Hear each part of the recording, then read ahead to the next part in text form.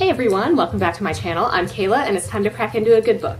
So today's author spotlight, I'm going to talk about Deanna Raybourn, who tends to write like historical mysteries, I guess. So I've only read one of her series, but I do have 3 books of another one of her series. So we'll start with the one that I've read first so I can give you like actual feedback on it, I guess. So this is the Veronica Speedwell series. So we have A Curious Beginning, A Perilous Undertaking, A Treacherous Curse, and A Dangerous Collaboration. So I think this is supposed to be maybe like a 5-book series, but now that I'm saying that, I think I had seen on Twitter that she may have gotten the contract extended to books 6 and 7. I'm not exactly sure, but you know, we'll see. But yeah, so okay. We'll start, I guess, by talking about this. So these are like, the first book takes place, it's London, 1887. So these are like, yeah, Victorian England. I think the other series is as well, but they're just like historical mystery novels with like a very slow burn romance that is excellent. So this, our main character Veronica is an orphan, and in this book, at the beginning of this, her aunt dies, so she is all alone in the world, and she studies lepidoptery, so butterflies. She's very liberal for a woman of her time, I guess. So she's, you know, like pretty into science and obviously studying her butterflies, but in this, throughout this, she kind of learns more about her family, and like, I don't want to spoil anything, but so we'll just leave it at that. So in this one, there's an attempted abduction of her, and she gets help from this baron who like introduces her to Stoker, who is it becomes like our friend slash slow burn romance interest.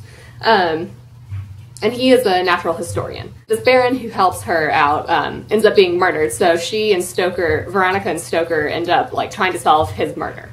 So then in the second book, Perilous Undertaking, he's supposed to save this guy from being executed. This dude is charged with murder, and he's going to be executed unless the real murderer is found. So she's like trying to solve the mystery and find the actual murderer. I actually won an arc of this from Goodreads, like, this was one of the first ones I won, I think. But yeah, so at this point, I hadn't read either of the first 2 books, and I think it was fine because, like, in this, there's like little tidbits of like, oh, you know, references to the previous the mysteries that they solved, but it's like, it's not crucial, I think, to read them in order. I mean, obviously it is better to read them in order so you can get like the full development of the characters and whatnot. This one deals with an Egyptian tomb, I believe. And there's basically rumors that this Egyptian tomb is cursed. I really am into Egyptian mythology, and it like mentions Anubis stalking and killing people. But yeah, so this kind of explores Stoker's past a little bit more. I really liked it. They're just, you know, fun mysteries. And then in A Dangerous Collaboration, we meet, so we've already kind of met Stoker's family, but this deals with this family a little more. So Veronica is posing as the fiance of Stoker's older brother. So Stoker's brother's friend is hosting a party, and basically the brother's friend's bride vanished on her wedding day, and so Veronica has to solve the mystery of like what happened to her. But each of the people invited to this house is basically like a suspect in her murder. So yeah, I think maybe this one wasn't quite as strong as the other books, but I still really enjoyed it. I've given books 1 through 3 4 stars, and then I gave book 4 3 stars, but like I still really enjoyed it. Now I think book 5 is supposed to come out next year, and it somehow involves Jack the Ripper, which I'm really interested in. Yeah, so these are like kind of just standalone. Well, the mysteries within each book are separate, but obviously there are like plot points that develop over time and like the slow burn romance again. So I would highly recommend these. I think they're fun. If you're interested in like historical mysteries with like a strong, intelligent heroine, definitely pick these up. So then the other series that she has is the Lady Julia Gray mysteries. So I picked up books 3 through 5. So I think this is the 3rd one, 3rd, 4th, and 5th. So I found these at the Wake County Library sale, and I think they were $1 each, and I was like, I really like Deanna Raybourn, so like even though I haven't read books 1 and 2, I'm probably gonna like these, and again, they were $1, so. So the first book is Silent in the Grave. So I think the premise here is that Lady Julia Gray's husband dies, and she is like, she discovers, I think, that he has been murdered. And so I think she teams up with like a private investigator type person to solve this murder. And I'm pretty sure each of the books probably is like the same sort of format where like the mystery in each book is like self-contained, but we have, you know, plot development over time. So I think this may also be a slow burn romance. I'm not entirely sure, but like that's my gut feeling, I guess. So yeah, I can't say much more about that since I haven't read it. But I do plan on picking up books 1 and 2. Obviously, I have books 3 through 5, so like I do want to read them. So book 2, I believe, which is Silent in the Sanctuary. Ooh, I think there's a snowstorm and that like prevents people from leaving this abbey where somebody is murdered. So perhaps it's like a closed circle mystery, which I really like. So that makes me actually really excited to pick that up. I mean, who knows if that's actually true, but it looks cool. Then we have book 3, Silent on the Moor. So I think this, maybe there's some sort of like poisoning happening. It's like, but poison does not discriminate between classes, ... So I think Lady Julia Gray may have to solve this mystery on her own. I'm not exactly sure. Oh yeah, there's totally going to be a romance here. I'm looking at book 4 and it full on mentions Lady Julia Gray and her detective husband. So there we go, question answered.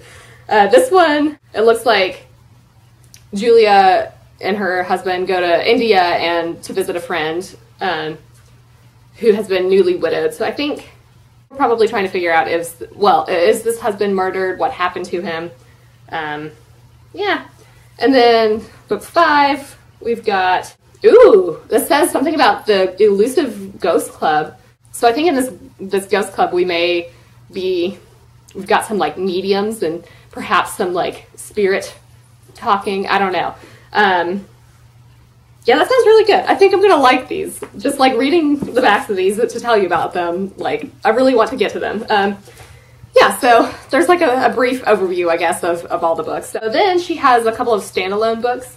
The first one is A Spear of Summer Grass. Main character lives in Paris and is kind of like, has some scandals that she's associated with. She is, it turns out, I guess, exiled to Kenya because of these scandals. I think there's some sort of murder or something happening here because it mentions like bloodshed, and she has to discover what's worth fighting for. So I think this is, I mean, I don't really know anything about this, but I think there's also some romance in here.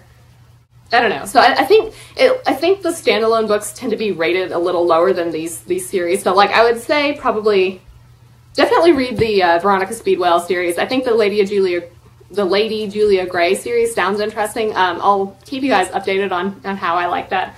The standalones, yeah, maybe not as great. The other standalone is City of Jasmine. It follows an aviatrix. It says she never expected to see her husband again, who's, I guess he's like an adventurer or something.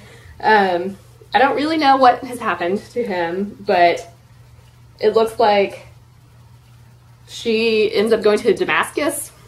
Oh, and then it's like an artifact once lost to time, so valuable that criminals will stop at nothing to acquire it, even murder. So I guess she's trying to figure out like what happened to like where her husband has gone, and also find this relic that says it's straight from the pages of history. So I mean, I don't know, maybe there's some sort of like Indiana Jones aspect. I have no idea. I would say definitely pick up the Veronica Speedwell books. They're fun. And again, I will keep you guys updated. Let me know in the comments if you've already read any of these books or you think you might pick them up. I hope you're all having an excellent day and reading something awesome. Feel free to give this video a like if you enjoyed it. With that, I will wrap it up here and see you in the next one.